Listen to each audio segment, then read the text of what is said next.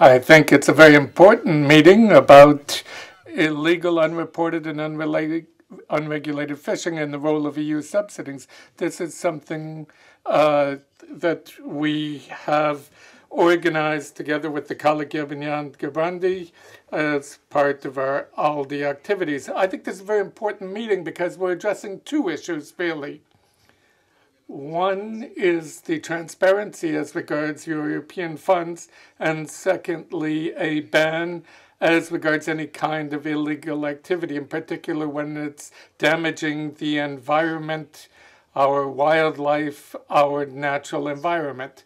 So I would like to thank in particular the Commissioner for Maritime Affairs and Fisheries, Ms. Maria Damanaki. Thanks a lot for being here because it underlines how important this meeting is and how important these issues are.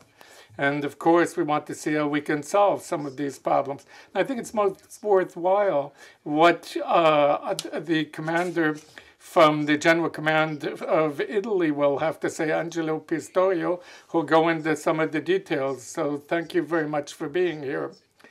Something else that I'm looking forward to hearing is what Jack Thurston has to say, who's here on behalf of fishsubsidies.org. And he's going to be telling us about when crime pays. And he's going to highlight the need for transparency in relation to public funds.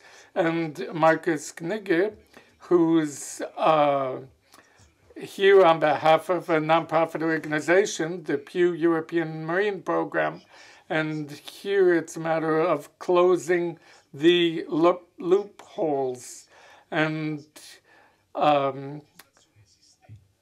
that's in particular as regards existing legislation and how it is important to disentangle public aid and IUU.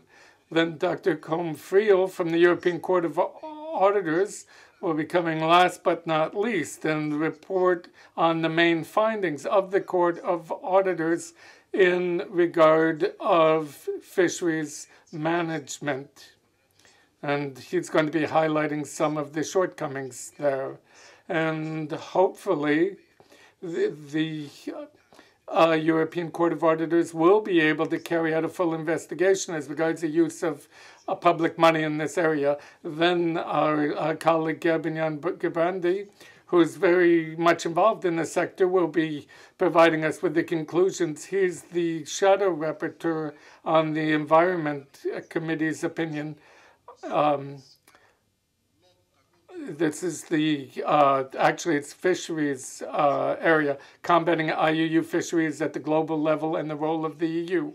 Now, before handing over the floor to our speakers, I would like to highlight the fact that even I myself, when I was acting as a public prosecutor in Calabria before I became an MEP, there were some cases that would fit nicely on our agenda, where there were authorizations being given out, where organized crime was involved.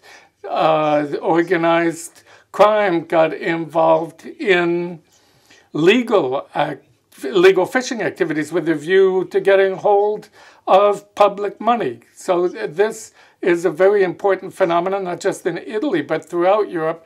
Now, as like Mr. Gerbandi, I work in the Budgetary Control Committee, and we, of course, are keen on seeing our public money being spent properly on behalf of our citizens. So that's why I said transparency is a big concern here as well. Illegal fishing is a serious form of unfair competition. So it's undermining the market on behalf of scrupulous operators. not just that, it's hurting the environment. And we know what's happening in terms of our stocks, even being damaged by illegal fishing. So our fishing resources, just let me tell you one thing, just taking 3 European countries, unfortunately Italy is one of them, but also France and Spain, there's all kinds of money that went to fishing vessels that were sanctioned because they were caught fishing illegally. And it's worth highlighting also the engagement shown by the many organizations in Italy and elsewhere. Mare Vivo, Legambiente, Love, we have a report that you can get hold of. There are copies here that have highlighted how bad the situation here.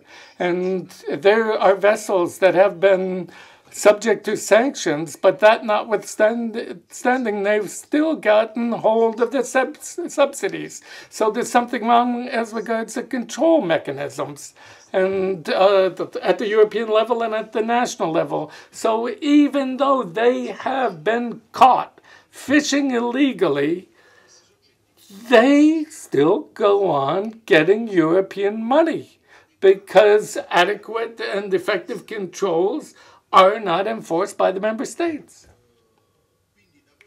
So from that angle, I do hope that our meeting will be useful, heighten awareness, that there be more of a political will to come to grips with this illegal criminal activity. So we need to consolidate the controls at the European level.